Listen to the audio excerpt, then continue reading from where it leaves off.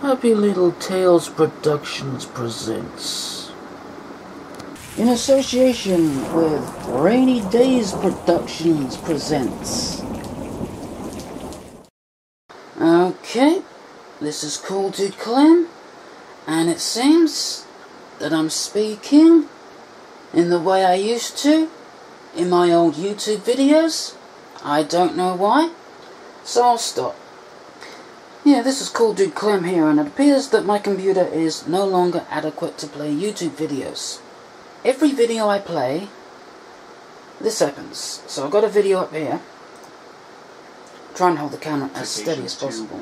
What kappa is First it looks like it's alright, who it's going to affect, and this should and really the frame rate drops, and it just completely stops. You See that? Because this script actually is in regards to... I'll spin it on a little bit, and you'll see the same thing happens. Plays fine at first, then the frame rate drops, and it stops. This really should help you, sleep a little better at night. That being said, I'm going to get through the script. It's just completely frozen up again. This is rough script. Let's try this with another video. So, start playing a video. One of the biggest challenges that starts out alright, overcome was the limitations of the hardware. and then it freezes. Yet many of them were able to overcome this and come up with some spin it on a little bit. Like I say, every YouTube video is doing this. See, starts playing alright, then it freezes. It appears that a Core i5 CPU with a 3.7 GHz boost and 8 GB of RAM is now no longer adequate to play YouTube videos. So now the only way I can watch YouTube, well, my only current way of watching YouTube, is to download a video, watch it offline, and then come back and leave a comment, if I have one.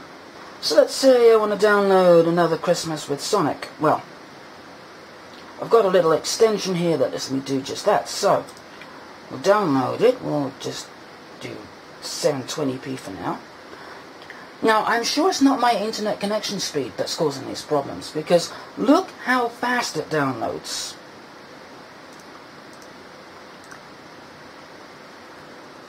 Help if I was point the camera at it. See? It only took a few seconds. And then I can watch that offline and leave a comment if I have one. Probably shouldn't be showing one that's just a slideshow, but you get the general idea. Try to find part that's actually got some motion in it. Okay, credits. But yeah, you can see that works. And then I can just leave a comment later on if I have one. Okay, I got 350 quid to blow. So, I'm gonna buy the parts to upgrade my PC.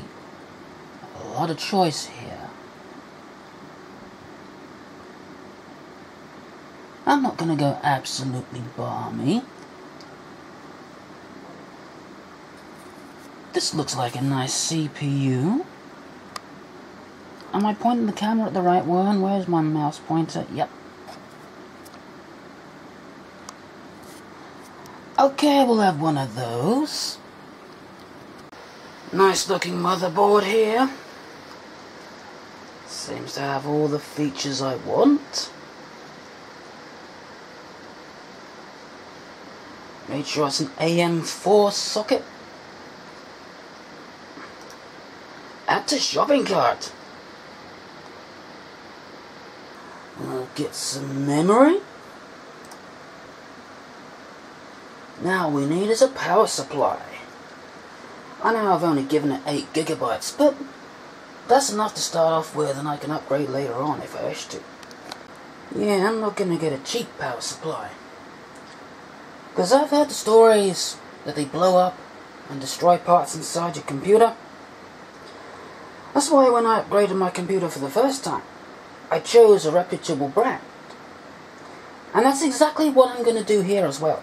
Yep, this is the one I'm going to get. It's gone down a little bit too. Add to shopping cart. Let's see what we got so far. 312. Can I squeeze an extra 8 gigs of RAM? Well, it's a little bit over, but I do have just a few extra pounds as well, so let's buy this stuff. Done. And now we wait.